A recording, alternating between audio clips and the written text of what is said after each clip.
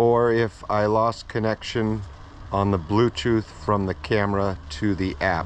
But here we go again. I've already smoked it once. I'm gonna go prop the camera up in the shade over here under the umbrella, point it at the hive, and I will attempt to do what I came to do today. Okay, that's decent. So as long as this doesn't fall over, we're good. And now let me get my gear on. Safety first. As much as I like these bees and as docile as they are, they can become defensive when you go into their hive, especially if you crush a couple of them accidentally. So we'll see how this works out. Sorry for the noise of the neighbors. Their landscapers are over there with their leaf blowers. So I've got my Halloween costume on now. This is Ryder in his Halloween costume. And I'm going to put my gloves on.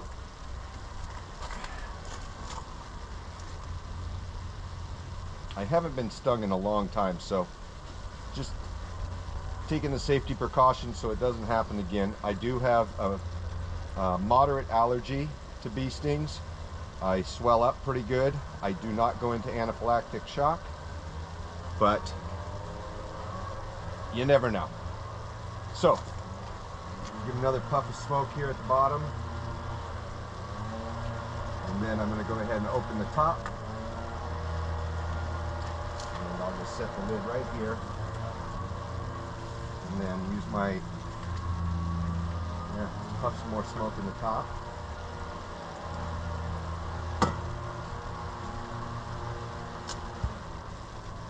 And things look like they're going pretty good in here.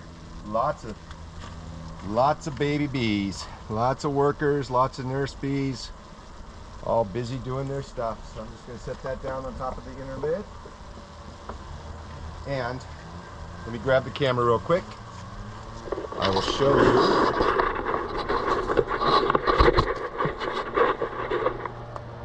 you. These two frames right here have been overbuilt, and they are 7 years old. So it is time to take them out, clean them, and then I've got 1, 2, 3, 4, 5, 6, 7, 8, 9. This should fit 10. And so I'm going to pull these two out, I'll put these two in, and then maybe I'll go grab. I want to stay up, of course. Let's try a different thing, see if I can do that. One more try. Really should have set up a tripod here today. How about this? Move this over and this up.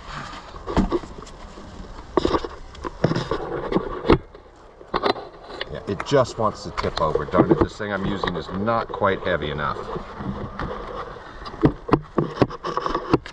There we go. Okay, staying up. All right, so put my glove back on, and I'm gonna go ahead and do another smoking of them.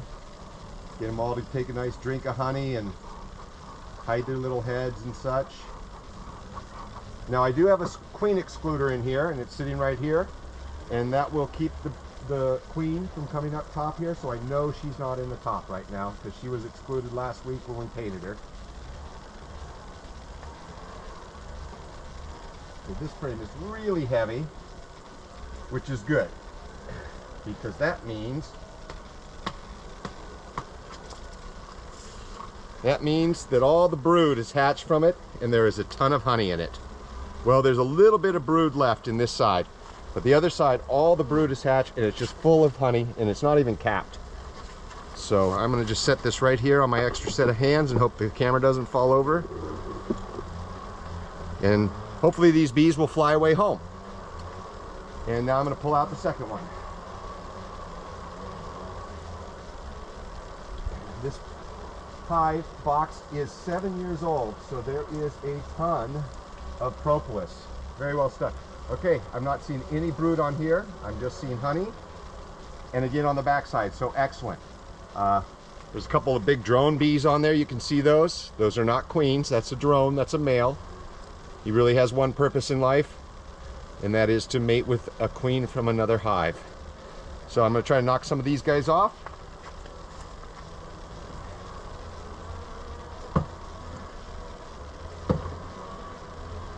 Yeah, I got most of them off. I'm going to set that on here too. And then I might have to go grab my brush to brush the bees off when I'm done with that. Okay, now I have a nice big gap in here. And because of that, I am going to slide this board over that's already been in here for a while. And now, well, I've got some wax buildup here, so bear with me while I clean out this little bit of wax.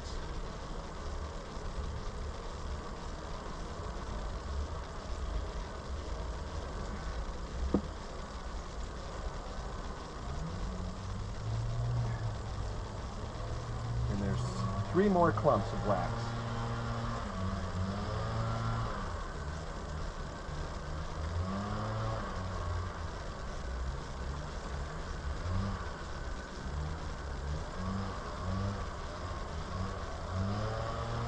Got them all. Oh, and then dropped one of them.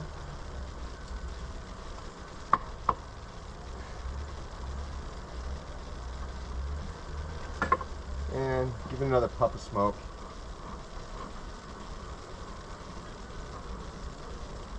Now this should fit in there nicely. It shouldn't be rubbing up against anything anymore. And it does. Okay, so I've got those frames in there. Now, I'm going to reach in there and actually take my glove off in order to pick that last piece of wax up. I'm going to take out one of these treatment packs and put it in here. So,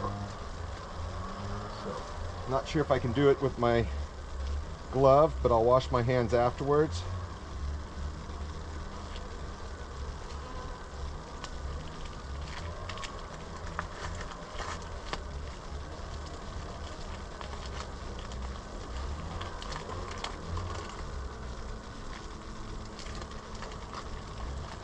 I did not get the instructions on this, but I assume I have to peel this off.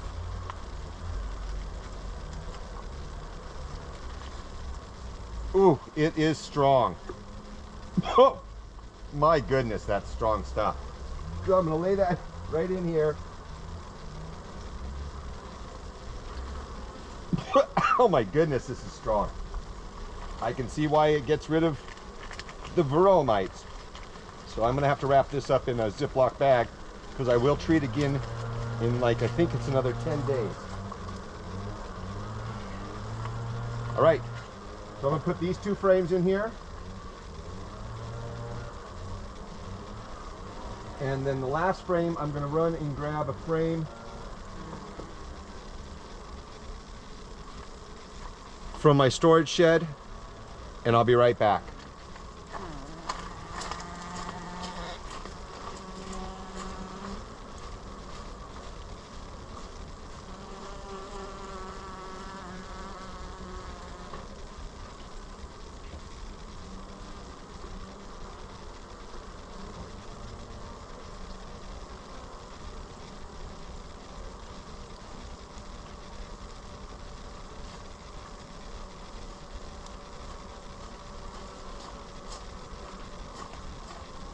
So this is just a medium frame. Let me make sure it's still working. Camera's still working. Yeah. So this is just a medium frame here, but it's going to work as a placeholder. At least that way they won't start building comb on top of the lid or off of the lid. If they grow anything in here, that'll be all right by me. I won't have a problem with that. So at least there won't be building up honeycomb on the top. And I will replace that with another full frame, possibly one of these ones when I finish harvesting the honey from them. So I'm going to put my glove back on because I'm going to try to get as many of the rest of these bees off here without having to get the brush and brush them off. So we'll just take this over and I'm going to hold it.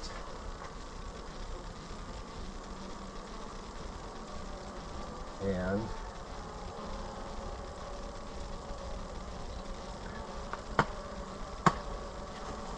that's most of them. There we go. I got most of them off of that one. There's maybe 10 left on it. That's a lot better than a couple hundred. So I'll switch out the other one.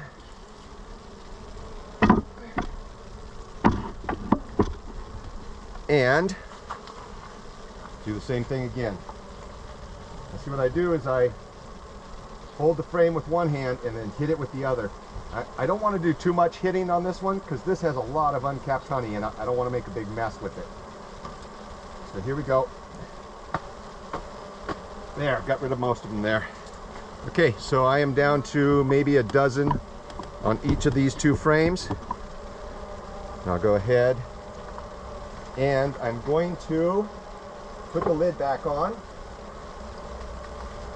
And I do it as carefully and slowly as I can so as not to injure any more bees than I already have. Oh, this is oriented wrong. I want the openings toward the front. So I actually have a couple little openings on here, and I'll show you those in just a moment.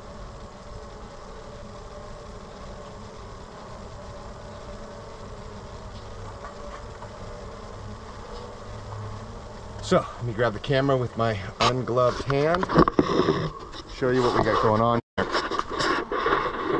See, these little openings that I cut in here will actually allow the bees to fly in and out the top, and they also allow heat to escape during the summertime. And because the lid is just slightly larger,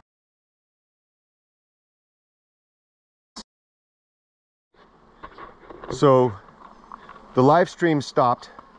As you can see, my smoker's still going. I have enough smoke, but it's really too hot for me to do another inspection. I want to take these frames indoors before other bees show up and start robbing them, because we have many hives around here. I have 3 myself, and just leave these guys to calm down. So that's it for now. I'll edit this in on the YouTube channel so it completes the video for today. So I used one of my 2 treatment packs, and I took 2 frames of honey out, and I put in 3 new frames. This has been successful, and I did it, I think, within 15-20 minutes, so that's not bad at all. Thanks a lot for checking out my videos. Hopefully you found it entertaining, possibly educational. For now, Ryder out.